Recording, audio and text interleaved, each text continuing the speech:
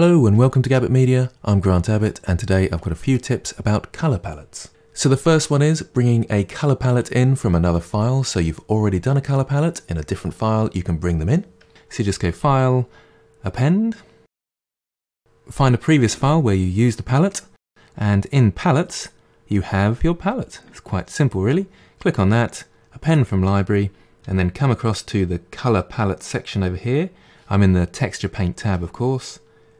Click on that and you've got a drop down menu now and palette, and there you've got your palette that you used last time. This is especially useful if you're doing mobile assets and you can keep consistency with all your objects. So if you don't already know how to add colours to your colour palette, let's say I fill in a colour here. If I hold down S on my keyboard I get the colour picker and I can then left click and that colour will then appear in my palette. You can remove colours by clicking the minus sign, or you can add colours, so whatever you choose here you can then add and it will appear in your palette.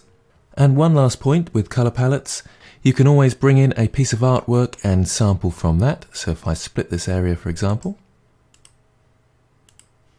and you can have your paint area at the bottom and you can load up an image here, or you can just drag one in. And they're really easy to find on the internet. You can just type in colour palette and say autumn or spring or whatever it might be. I can then just sample these colours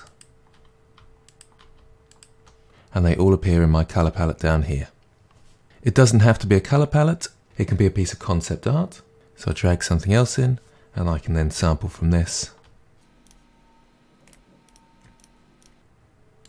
And you can see them all appearing down here. If you want your image as a reference to stay there, you just pin it. And that way this won't change at all when you're changing objects in the scene. Okay, so a quick one for today. I hope that helps and I'll see you next time.